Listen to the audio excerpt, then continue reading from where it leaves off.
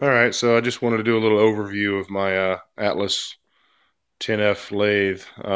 It's a 10 by 36 lathe. I've had it for about, I don't know, 6 or 8 months, maybe a little longer. But when I got it, it was disgusting. I had to tear it all apart, clean everything up, fix a few things. But anyway, got it all cleaned up, painted, and I put back together. Made this base on a decently sturdy toolbox. It's not the ideal thing, but got it leveled up, got the bed leveled, shimmed up, and it's turning fairly true. As true as I need it to turn out here in this shop. It's just a little hobby deal. But I've done a few things to it I wanted to show you. Most recently, just got done with this power feed for the Z-axis for the lead screw.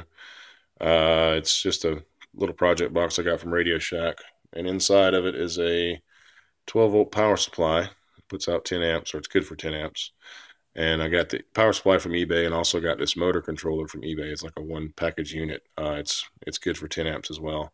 I wired up a little double pole, double throw toggle switch to reverse polarity, essentially. So Z negative would be the carriage left, Z positive carriage right, of course. The travel speed, this is the main power for the power supply. This is the main power for the motor controller. So the travel speed is just a digital indicator for 0 to 100 scale, basically. Not necessarily RPM related. But anyway, it's kind of infinite in that scale. So if you, make sure I got it disengaged here. So that's going to be carriage moving left. And it powers this windshield wiper motor that I got off of a Jeep Cherokee. Pretty much any windshield wiper motor will work, though. Got this idea from a magazine, and a couple other guys have them on their lathes on YouTube. Mr. Pete's got one. Just essentially does the same thing, just a little bit different way of doing it. You can use several different motors, but this one's 12 volts. Fairly low amperage draw, maybe 2 to 3 amps, maybe more. And it's quite torquey, so it's got plenty of torque to do what it needs to do. Made this little extension for the lead screw on the lathe, and just happen to have these pulleys. This is a L pitch timing belt pulley. This is a 20 tooth, and that's a 10 tooth. You could go 1-to-1 if you wanted to on the gear ratio. That's just what I had. Figured I'd try it first before I bought something else. But anyway, it seems to be working really well. Like I said, it's pretty infinite as far as speeding it up or slowing it down. This is about, let's see, it's about 15 on that scale over there. And you can see it's just creeping. And believe it or not, it's got a fair amount of torque, even that slow. Plenty of torque to move the carriage. And you can ramp it all the way up to 100, which is probably way faster than I'll ever use it, even for roughing, a roughing pass on some turning. But anyway, yeah, that's pretty much the power feed. Of course, you switch it, you know, if you go turn it off, and then the other way it just goes the opposite direction. I just got finished with it. I haven't tidied up all the wires, but it's got everything on there. It needs to have a little plug in case I need to take the motor off. But the wires will get tidied up and kind of pinned in place so they don't get caught up in anything spinning. What else? I did a DRO on the tailstock. I've had several situations where I've needed to be pretty precise on the depth that I've been using the tailstock. Usually I've got a ER40 collet set that I can put in this tailstock, a 2MT taper collet holder, and I'll use it for counter boring stuff with the end mill or something like that. And I've had to have pretty accurate stuff as far as depth, and it's kind of hard to do with this normal stock, you know, just regular scale on the top of the ram there. But that's the DRO setup. It's all eye gauging, nothing spectacular. It's cheap. It's on eBay, and it works really well. So I'm happy with it. Of course, tailstock, x-axis, z-axis. The z-axis, you can see the scale right back here on the back of the bed, and it runs the full length. Essentially, it's the gauges, or the actual reader, the head is underneath here on the carriage, and it goes, the wiring and all goes in this plastic chain, which keeps everything nice and neat. The scale and reader for the x-axis is right under this plate right here that I made, just a piece of 1/2 inch thick aluminum, pretty stout. It's mounted on top of the cross slide there. It hides the scale and keeps the waves nice and clean and all the chips out of the lead screw. It also has a, if it was steel, it'd be great because I could use it for mounting a mag base, you know, just the indicator base. But I didn't really think that through. So it's aluminum. It looks nice. It's pretty. But anyway, I usually use this thing anyway. I just made this holder on the tool holder here. Just threw that, made that in the mill. And indicator mounts to that. I got the center height adjusted so I can indicate pretty much any standard rod or whatever in the lathe really easily just by throwing it in the tool holder. So yeah, that's that. What else have I done? Just a quick change tool post holder. My buddy Joe made this pretty sweet handle here for me instead of a nut that goes on there. You have to hunt a wrench every time, so this makes it a lot easier. Just, you know, do it by hand. But yeah, the reason I did the power feed, or one of the reasons, is because this is another pretty big project that Joe and I have been working on.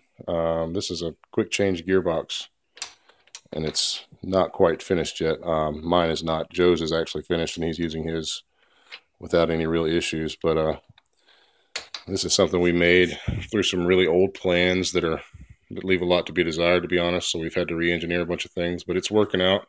I just gotta get back on this project and finish up. It's actually about 80% done. I just need to finish up a few things and put it all together.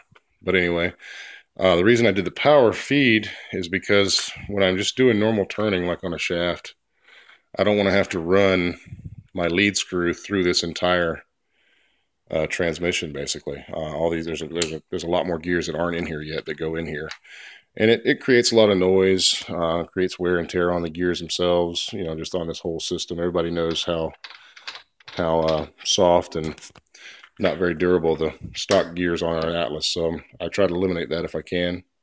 So what I end up doing is putting this is normally your direction changer left and right. I put it in neutral, and then I just run my lead screw. Of course, it's currently still turning because I got it running, but that way this thing just runs without actually going through the transmission. And you just disengage it and engage it normally with the carriage feed right there. But yeah, so, you know, these things need as much horsepower as they can get. So to eliminate all this gear and stuff through the transmission, it also maybe puts a little more power to the spindle. At least that's what I like to think.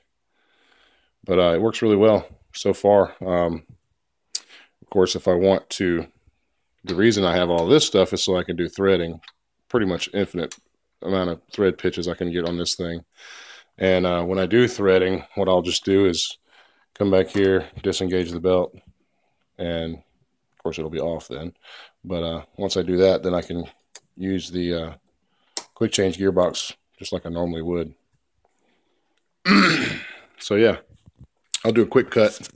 Video's getting kind of long, but this is some 304 stainless rod that I've got here. I'll do a quick cut, see what it looks like. I'll dial it in to maybe, I don't know, 15, 20 thousandths.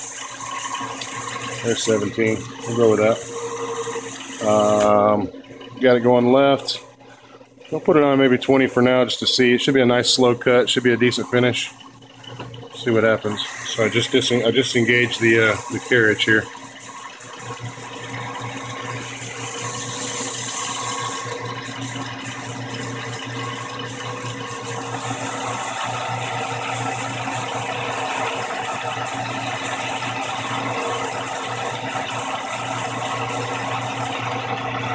I don't know if you can see that really well. The sun's kind of coming in the window there. It's got a pretty good finish on it. It's just a generic insert, nothing special. And you can see this hand wheel. It's just creeping. And I could actually go a little slower than that if I wanted to. But that finish seems to be working out pretty well. I'll back this thing out a little bit on the X and see if we can turn up the feed rate a little bit. We'll just say 10 thousandths. So I'll turn this up to, I don't know, 75. And I'm sure I can go a little deeper cut than that. I just wanted to show you for the purpose of how fast it's cutting now. There's 100 right there. She's moving along pretty good. I'll probably never need it that fast. But I guess if you're doing a lot of roughing passes on some aluminum or something, you can hog out pretty quick and then come back and finish it up. So I'll slow it down again to 20. There's 20. You can see that the finish, surface finish, definitely changes quite a lot. Of course, 304 stainless is a little gummy anyway, so it doesn't like a lot of fast stuff. But that's a pretty decent finish, just right there. I'll slow it down a little bit more. It's down to 10 right there, so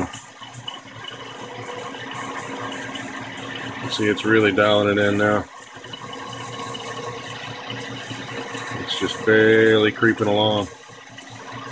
But even with that, you can see how much better the surface finish is. And for a finish pass, that'd be perfect, in my opinion. So anyway, we'll disengage. Yeah, you can leave this thing running. As long as you disengage the carriage, nothing's going to happen. Or if you want to cut it off, just flip it down, you're good to go. I got a little fancy with the engraving on the CNC mill. But yeah, I changed out the hand wheels for some larger wheels. I didn't like the little tiny ones. I had actually had the hand wheels that were on my CNC mill before I changed it to CNC. I just kept them, and actually works out really well. It's a nice big wheel there for the carriage for moving fast stuff. But that's it. Anyway, hope you enjoy. Thanks a lot.